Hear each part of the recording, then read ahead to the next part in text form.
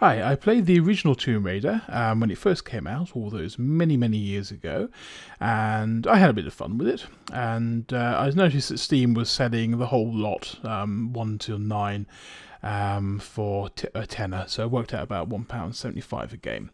And I figured, why not? I haven't played them all, so I'll get them all in one go and I can relive a few childhood memories.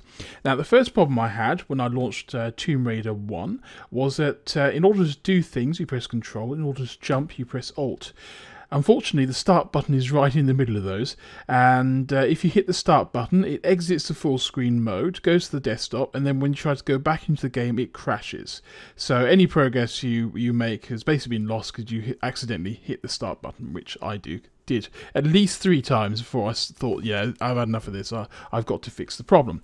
Now, in order to fix the problem, I've basically swapped the game into a window mode, so rather than taking up the full screen as a dedicated game, it will run in a Windows menu. And this is great because it means I can swap back and forth between applications and all that kind of stuff. And the second thing I did was increase the resolution, because the first thing I noticed was, well, these graphics are old, which isn't a surprise, because I think it was 1996 it was released in.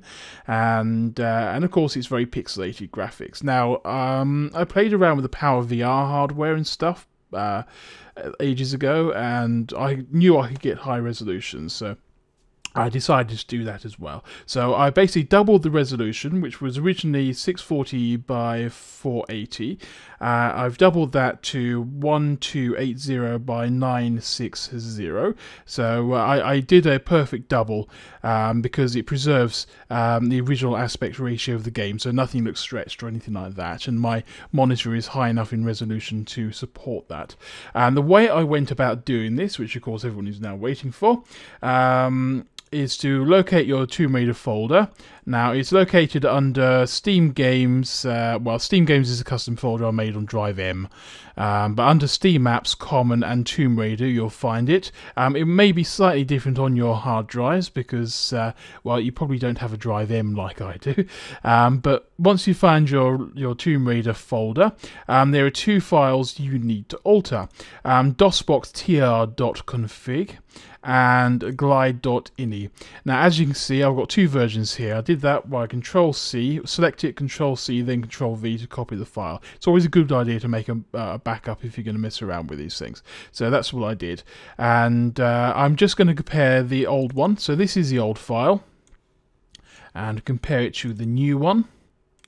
So we're going to have a look at dosboxTR first.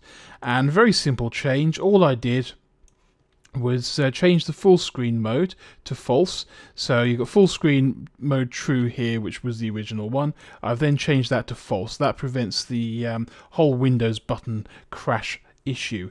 The second thing I did was change the window resolution. As you can see, it's set to the original in the first one, and here it's set to a specific resolution of 1280 times 960. And then I just saved the file.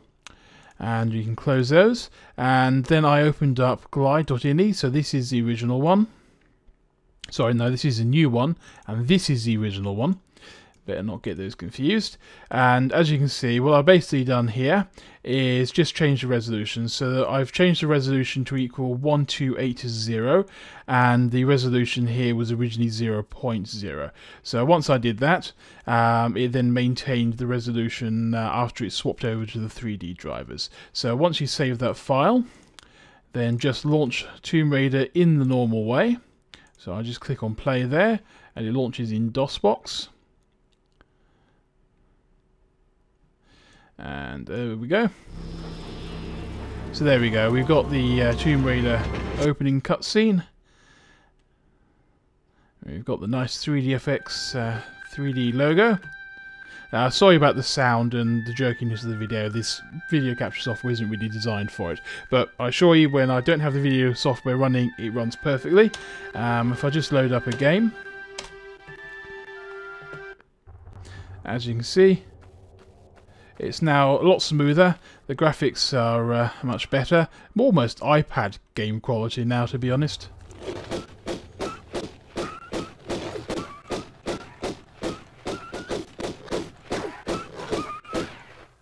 So there we go. I just killed some wolves. and as you can see, the game is running as it should. So there we go, that's how you double the resolution of the game so the graphics look a bit nicer, and how you solve the Windows crash button error. So I hope you enjoy watching, and I hope you enjoy the fix. Ta-da!